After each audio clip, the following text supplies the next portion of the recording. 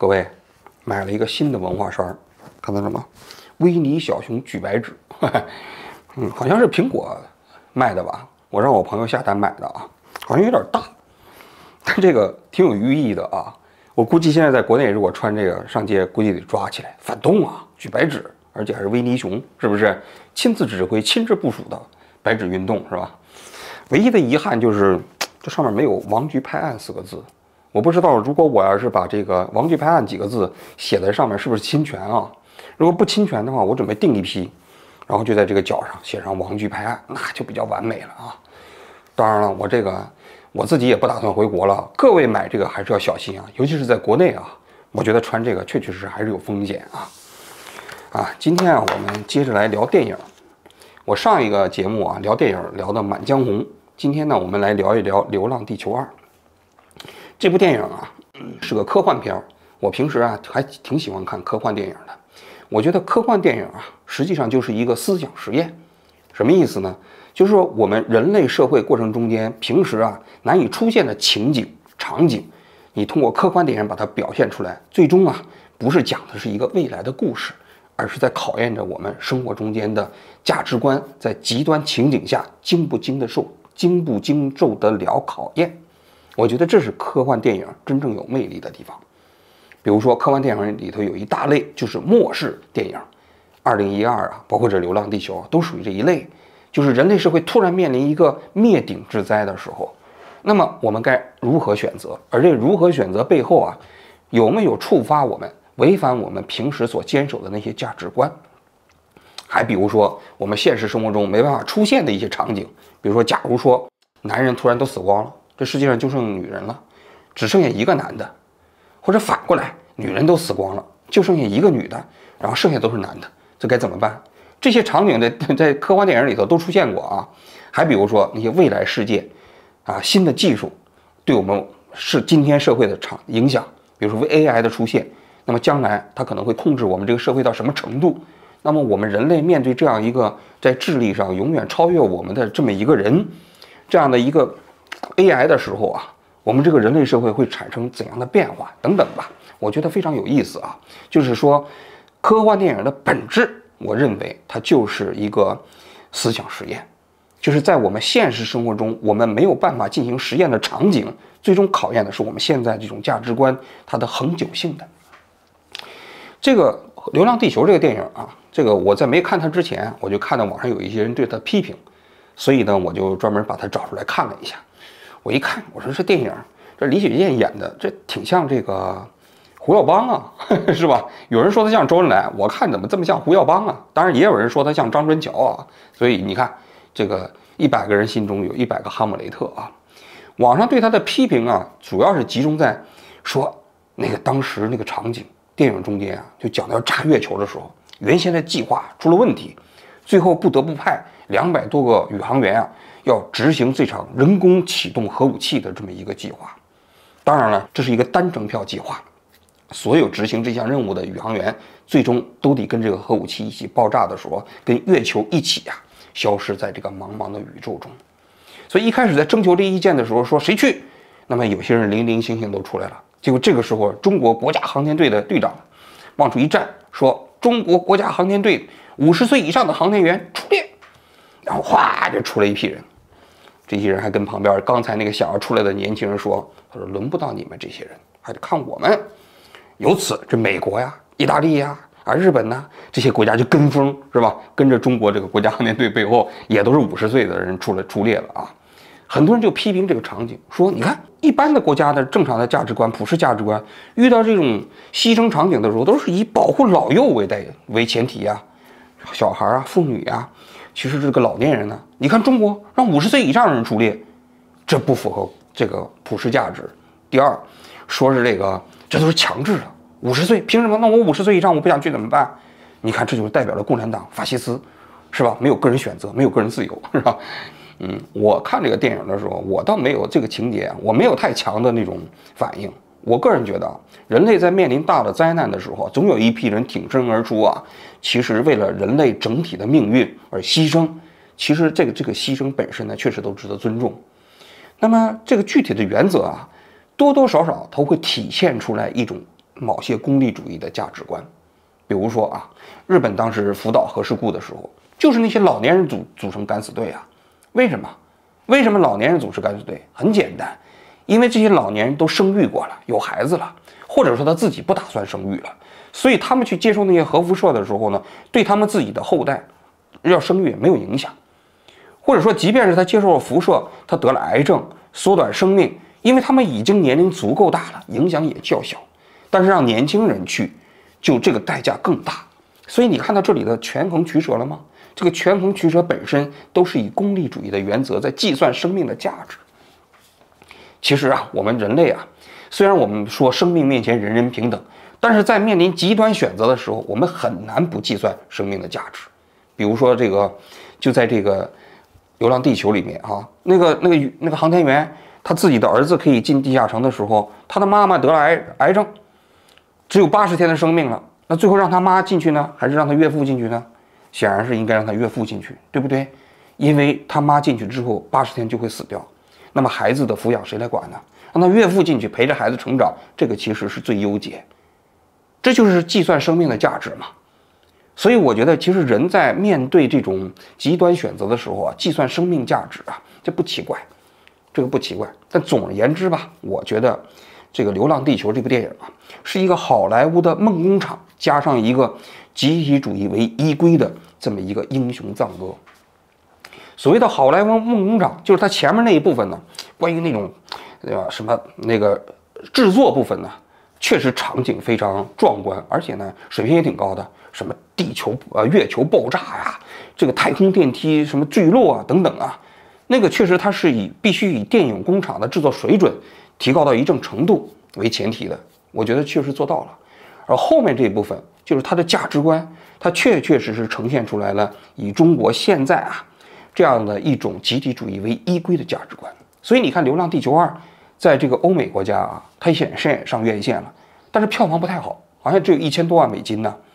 为什么不太好呢？因为在我看来，它的其实就是整个制作的水平还挺精良的嘛，就是因为这种价值观跟现在西方社会啊，它那种以个人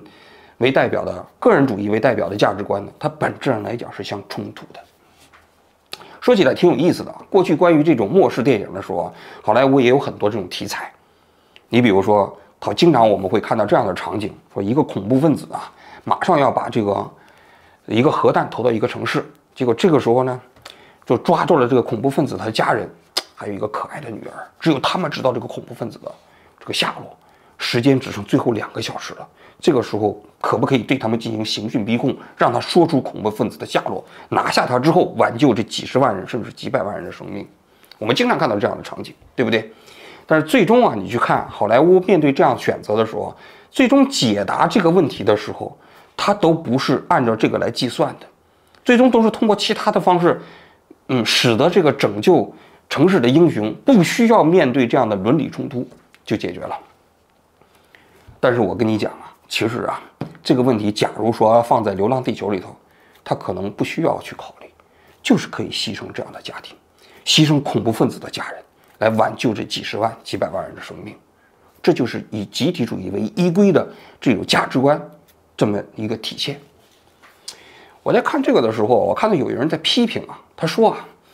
一个不能拯救铁链女的国家，怎么可以拯救地球呢？怎么可以拯救世界呢？是吧？这真的是一个好问题，就是是不是一个不能拯救铁链女的国家就不能拯救世界呢？我相信啊，问这样的人一定是一个自由主义者，他认为作为一个国家来说，不能保护这个国家的弱者，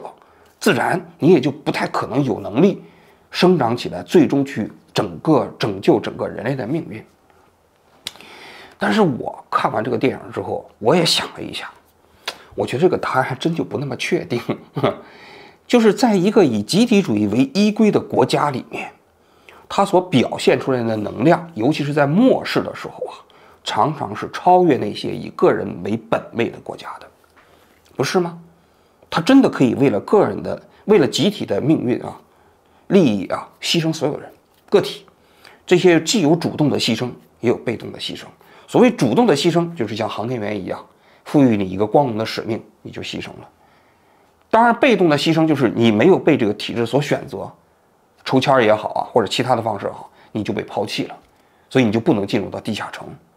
但是你不可否认的是，在面临末世选择的时候，这样的集体啊，它往往有更强的繁衍能力和生存能力。这电影里不是借着李雪健说了一句话吗？他说：“如果没有人类的存在啊，所有的文明都没有意义。所以人类的文明的存在，人类的存在，这个是至高无上的利益。我不能活下去，我也让我这个种族活下去，我这个族群活下去，让人类的文明得以繁衍。所以在这个过程中间，所有人都是可以牺牲的。”我今天呢就想聊一聊这个话题啊，因为我在想，前一段时期中国的这个疫情啊，动态清零政策啊，突然就结束了。大家都知道，从去年12月7号开始，到现在差不多2个多月的时间啊，海啸般的过风。大家都知道，前几天中国的卫健委也公布了一个数据啊，最高的时候呢，在院人数100多万人，但是现在基本上恢复到正常水平。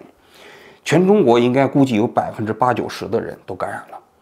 那么这样一种咔嚓把这个动态清零的政策取消之后啊，一夜之间让所有人被感染，它所带来的代价大家都看到了，显而易见的，当时医疗挤兑，大量的有基础病的老人，然后呢都失去了生命。这个具体的数字呢，肯定不是像中共公布的，一共只有几万人。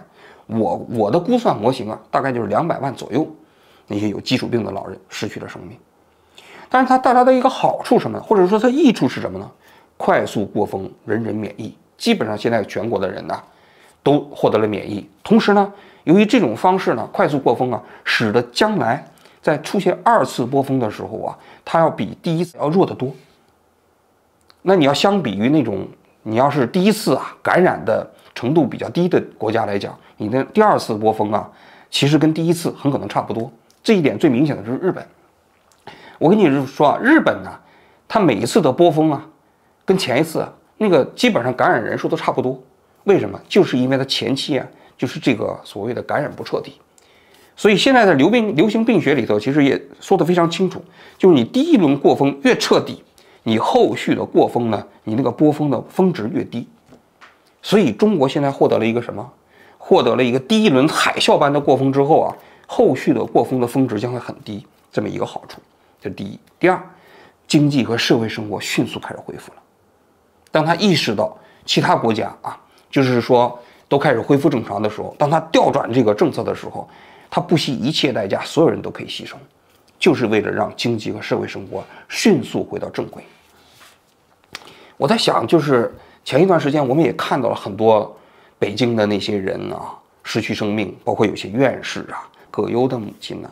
这些甚至有一些部级干部啊，他的孩子也在网上说，当时他的父亲因为被感染，然后死了之后到火葬场，想找一口棺材都找不到。我就在想，就这样一个体制啊，它就是残酷性在于，当他为了实现一个目标的时候，说句心里话，所有人都可以牺牲，只有极少数的人拥有不被牺牲的特权，